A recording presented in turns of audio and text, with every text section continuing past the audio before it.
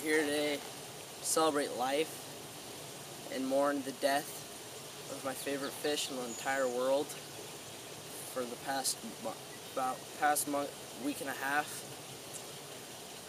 SLiCK Rick, aka straight out of Compton. He was the greatest fish I've ever had. At least the greatest fish I've ever had over the past 5 years. He was really always there for me whenever I needed to pick me up, you know. He was always there, and I felt like I could always rely on him. He was a strong one. He was a fighter. He survived only on tortillas, and that's really good because tortillas are pretty cheap. But the fact that he fought through adversity, it's just inspiring to me. And this is basically, today is a day for me to honor him, and I'm going to bury him. Over the years, I've always wanted a pet, but I never have been able to get one because allergies, which are stupid. But really, the allergies are nothing compared. The allergies don't mean anything because I've got a goldfish, and goldfish are hypoallergenic. So it's really sad no one showed up because SLiCK Rick had so many friends. I mean, he was a pimp, so naturally he had a lot of friends. But really, after he got out of Compton, I mean, he's made a lot more friends, including me, and including some of my other friends. But they couldn't show up today, which is fine by me because I'll get some alone time with my great fish. SLiCK Rick was born on June 20th, or May 20th, 2013. He was really a fighter. I mean, there's an not apocalypse, I shouldn't have said that, excuse my language there. Not apocalypse, it was more of a holocaust for the fish at the school. They were all taken away, which is kind of terrible.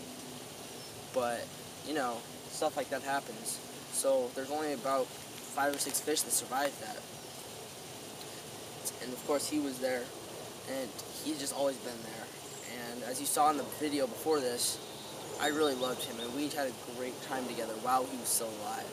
And the fact that he lived 11 days is unprecedented for fish. Fish have always been a huge part of everyone's life, I think. Whether it's watching them or fishing for them, it's just so important. I mean, fish are so special. I mean, it's not like dogs. I mean, you kind of enjoy dogs over a long period of time, but with fish, you only get a short period of time to enjoy them, and you got to make the most of those. So he's been with me through all those moments. He saw a rabbit. I mean, he's done everything. He's seen ducks. He's lived. And I feel like he died a good death. He didn't die of the lack of undrowning, or anything. I mean, he survived an almost catastrophic fall from a bird feeder. That was a close one, but he got out alive, so it's a sad day. But now we're going to commence with the burial, so here it goes. We'll now commence with the burial of SLiCK Rick. For anybody to do. You never want to have to do. You never want to. It's not right to have someone to bury your own fish. It's not.